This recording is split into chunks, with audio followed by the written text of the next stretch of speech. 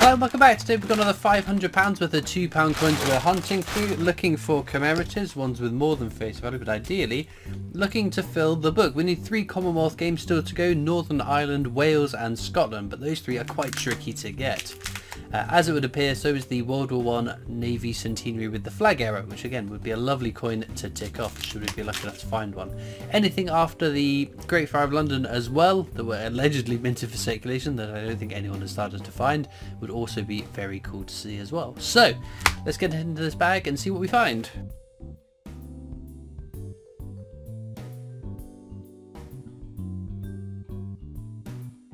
Okay then, bag number 1. I'll show you what we're after. That's Technologies, the definitive design up to 2015. Some are lower minted than other years, just not low enough that I think they are worth keeping. Unfortunately, bag number 1, we have a case of the diddlies. We didn't find anything, but that's fine, as long as we find some nice ones throughout the hunt. So that's the abolition of the slave trade. Always look carefully on this one. You can see it's got this bobbly textured finish on the inner part of the coin. There is a version where it's a smooth finish and has the initials DG to the bottom right of the 7. That is a version of this coin that didn't go into circulation. This one though is exactly how you'll find them out in your change. But if someone obviously has bought that set, busted it out, spent it, banked it, whatever, there's a chance you could find one. Right, Army Centenary, what am I at? It does begin with an A, that's where my brain was auto-filling. This is the Act of Union. No rotation error on that one. Allegedly that's a prevalent error. Excuse me sneezing there. I must be allergic to common coins, and we need to find some rarer ones so that I don't have any more issues. But, it could have been a better start, but as long as we finish on a good one, that's all that matters. Steam locomotive there. This is again a common coin. It's less common than some of the really common coins, if that makes sense. But again, not worth an awful lot, I'm afraid. Nothing in that lot either. But no, I'm off to the Royal Mint. I don't know if I've mentioned it in videos so far. The last Sunday of February, which I think is the 25th. February, so if you want to come down and say hi, I'm booked on the 1 o'clock tour, so if you want to book on the same tour or a tour around that, because I'll be there a little bit in advance of the tour and then I'll hang around for a few hours afterwards as well. Right, Army Centenary, no rotation error for King and Country, that is all present and correct, no exciting errors on that. But I'm excited to go down. It's the T-Rex 50p, it's the Strike Your Own. It's kind of interesting, I think I've said before. The T-Rex 50p's that you have bought up till now from the Royal Mint, they were actually all struck in 2023, it would appear, because they were made available at the end of 2023. So the Strike Your Owns are kind of unique in that they will look the same, but we will know they have been struck in a different year effectively, which is kind of neat. I don't think it's not going to add a huge amount of value to the coin, just that fact, so I wouldn't anticipate it being more valuable than a standard Strike Your Own. It's just an interesting little curiosity attached to the coin. Obviously there will be 2 more Dinosaur 50p's this year. We don't know if all 3 will end up as Strike Your Owns throughout the course of this year. In the past, there were plans in 2020 to have the 3 Dinosaur 50p's, the Megalosaurus, the oh, have I done this to myself? Iguanodon and Hylaeosaurus as Strike Your Owns, but there was only 2 of the 3 eventually because of everything that happened in 2020. Right, Charles Dickens there, he's very common. You'll see plenty of him out and about. Nothing more there. But no, we could see all 3 as Strike Your Owns, or like what happened with the Winnie the Pooh, it was just 1 Winnie the Pooh coin out of the 9 that was a Strike Your Own if memory serves. Florence Nightingale there, again fairly common, but that's a lovely design, I do like that coin a lot. And we've also got Rugby World Cup. So we're ticking off quite a few of the common coins. We're just building up to an incredible find, because that's how luck works. You never know. We've been saved by the last bag before. There's another fairly common one, the VE Day Anniversary. We've got counters tracking some of the coins, some common coins, some uncommon coins, just to see how many we find at the end of the book when we go to fill it all up. Let's do an edge hunt, see if that'll rustle us up some luck. So £2 coins are the last coins in circulation with an edge inscription. They're unique to the design, so standing on the shoulders of giants like this top one is the technology's design. Otherwise, something into one kingdom will be the act of union. United into one kingdom. No rotation error there. Any more? I don't think so. We found one coin there. And nothing more. I do wonder how long it will take to fill this book, because we've got 3 particularly tough coins to find.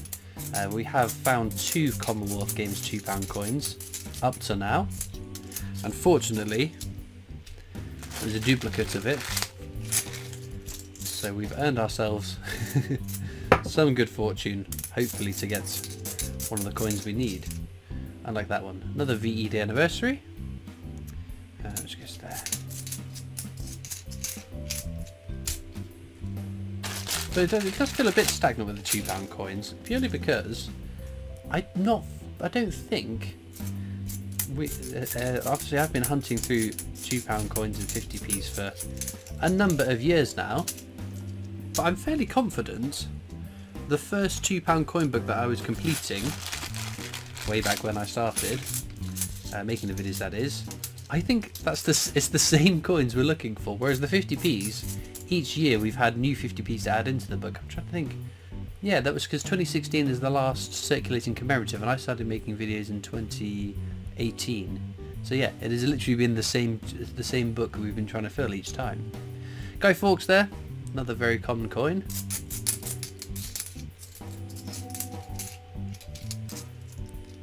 But I'm very much an advocate, as many of you watching are, I'm sure, the more coins that go into circulation, unique designs that is. Oh, Brunel's portrait, very common.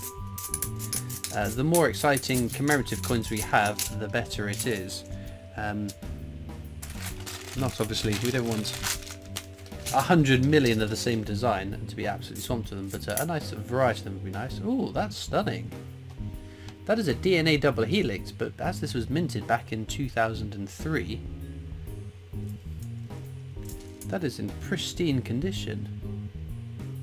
Well, not pristine condition, obviously. It's been in circulation, it's been bumped around with other coins and whatnot, but for a coin of that age, you'd expect it to be a little bit more battered up than that. So I do keep some, sometimes when they are exceptionally good quality ones, for a coin of that age, I do keep them in what I call my oddities box, which is full of all sorts of gubbins, partial errors, more major errors.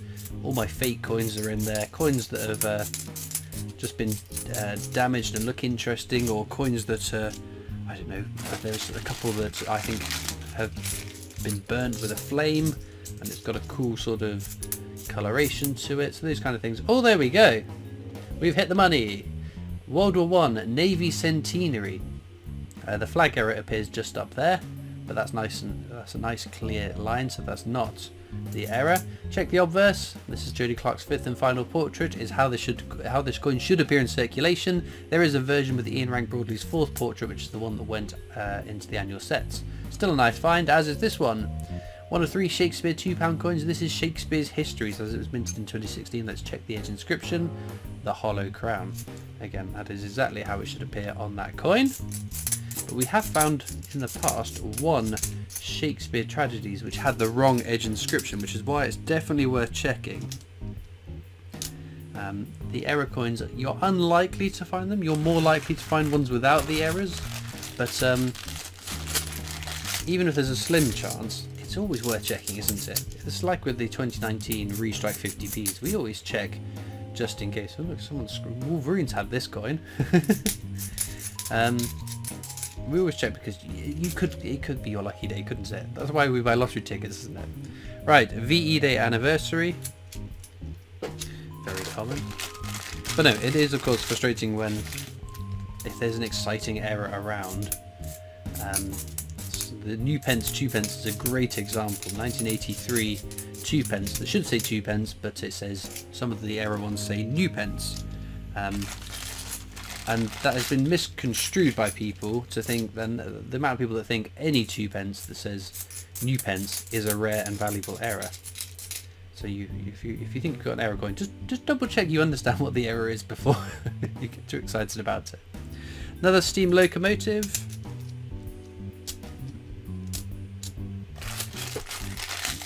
Right, penultimate bag. Let's rustle ourselves up some good finds. It's been a little bit light. Oh, there we go. That'll do. Magna Carta. Not the most common coin. One that you'll find quite prevalently with CUD errors. So little blobs of metal that shouldn't be there. Just where the dies have been damaged, where it's quite an intricate design. It can happen. Again, check the portrait because this was minted in 2015. That is the correct one for the circulating version of the coin. So we'll pop it, whoops, down there as everything comes tumbling down. Oh wow! I told you we'd rustle ourselves up some nice coins. This is King James Bible. A very nice coin to come across. Well, there we go. Never give up, never surrender.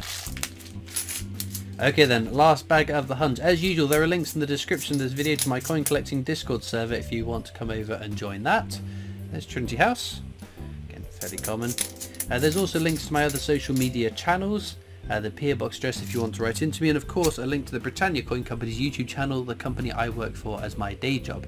Now I'm going to whiz through all these coins, see if there's any errors that I've missed throughout the hunt. Well, unfortunately no exciting errors to be found in amongst all of these coins, and of course nothing new for the book, but we got some very, very nice coins, so that more than makes up for it. You'll have to let me know in the comments what your favourite coin from today's video has been. It's always interesting seeing what you guys are liking, and all it leaves me to do is thank you so much for watching. I hope you've enjoyed, and I'll see you next time for more coins. Bye.